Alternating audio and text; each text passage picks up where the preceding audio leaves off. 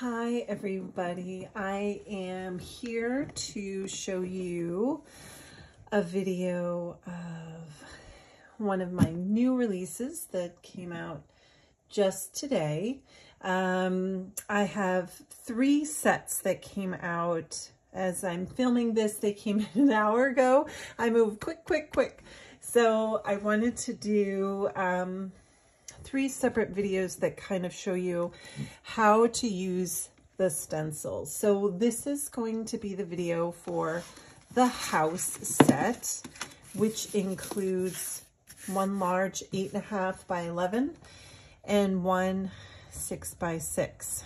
And I'm just getting over a really bad cough, so I'm going to try and make it through this video without coughing, but it lasted for like 4 weeks, so it's one of those. So you'll have to bear with me.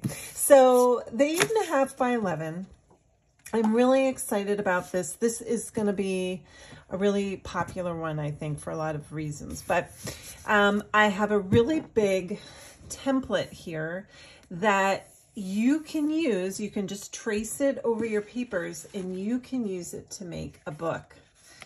So I have made some little books here from this template. So I just literally traced it, cut it out, and I put some books together. So there's a couple ways to do it. You can make your papers the same as the shape, or your cover can be a house and the insides can just be small if you have smaller scraps to use. For those of you in fodder school, this is a great way to use up all those extra pages that you have of collage papers. You can fill it up in here with all your handmade papers. This was actually done by someone, Yvonne, or Slyvon66 from Instagram. She sent me a little happy package and it's just so beautiful, all these papers. So I was like, I have to make a book with her paper on it. And this is from Ricky Tikki Tavi, her little quotes that you can buy in her shop. I love putting these on everything. But it's just really easy, and you can literally just do a pamphlet style page. So what I do, once I've got my cover, if I want the pages to be a house shape, I will trim them down. I won't do this exact size. Like I'll cut one out and then I'll trim it down. I'll show you in a minute, just so that they fit in your book nicely. So that is one option. And then on this grid, I included some little shapes that you could add to your house. Like if you wanted to add a window or a little wreath on there, another like a circular window, and some details to just kind of add to your house. It also includes these 3 smaller structures, which I have little samples of here.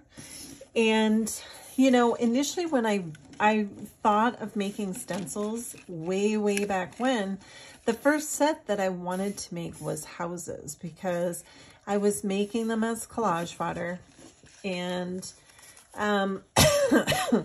they're just so fun to kind of add to like a little cluster or a little assemblage. So as you can see, I've kind of gone crazy. I made a little mushroom house. They're just so fun. Either you can doodle on them, you know, they're just so fun to doodle on, or you can even just leave them plain and cluster a whole bunch, and it can make like a gorgeous background. So super fun, all part of this larger stencil. These are the samples for that. And I had to put a little hand on here. Someone was asking, I carved some tiny hands, and I decided to just kind of mirror one of my hand card stamps on here. So I have a really tiny hands. Now, if you have the other hand stencil, you'll have 3 sizes. The second stencil from this set is, I like to call them wonky houses, because they're a little kind of wonky. But these are just, again, fun to make little bits of houses with. So these are kind of what they look like. I literally just got these hours ago, so I don't have a ton of samples quite yet. I make my own prototypes ahead of time, but because these were so small, I really couldn't cut them myself. So, and they're fun just like if you want to cut them out individually again, or you can use them as scenery. You know, like in a watercolor, you can use them with watercolors and they'll come out beautifully. Of course, on my Instagram channel, I'm going to be doing lots of little reels that show you how to use all this stuff. So you can get more ideas there in the next couple of weeks. I'm going to show you a couple other examples of how you can kind of use these in different ways. So this book is my Dilutions journal. So it's very large. I'm going to see if I can't move the camera back just a smidge. Oh, that might help. Not really. So I put a lot of the new release is on here. So one of the other fun things that you can do with the houses is you can use it as a tip-in, which is what I did here. So I included, when I went to stencil this with, I just, you know, found a piece of paper. I just drew a line here. Actually, I did the other way around. Hold on. Here we go. I drew a line here on this little edge where the spine would be, just so I had an extra piece, but it's not necessary for sure. So it makes a fun little tip-in.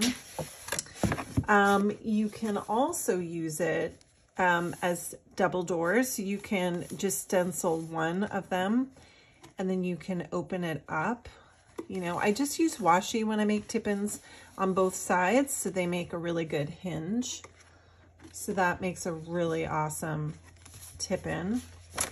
And in this one, I'm trying to angle this so you can get him fully in your frame there.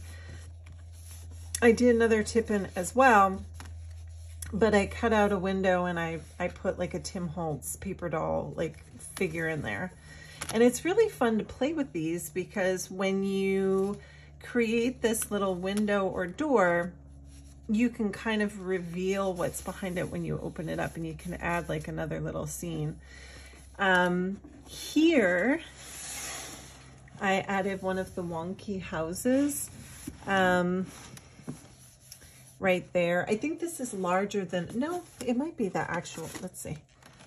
Yeah, I was working for my prototype for this one. So you can actually add those in your journal as well. So just some other, I don't think I have any other house ones. So just some other ideas on how to use the house stencils.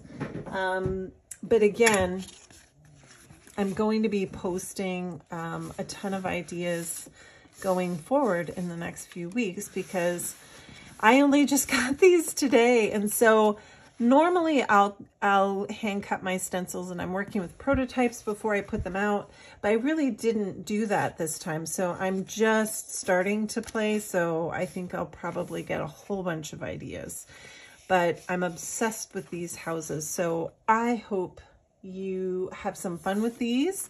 And I always say, tag me if you make anything.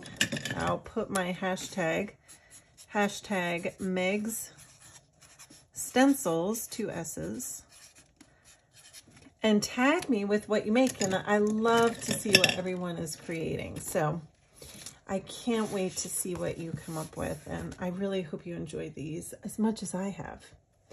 And I'll see you in another video.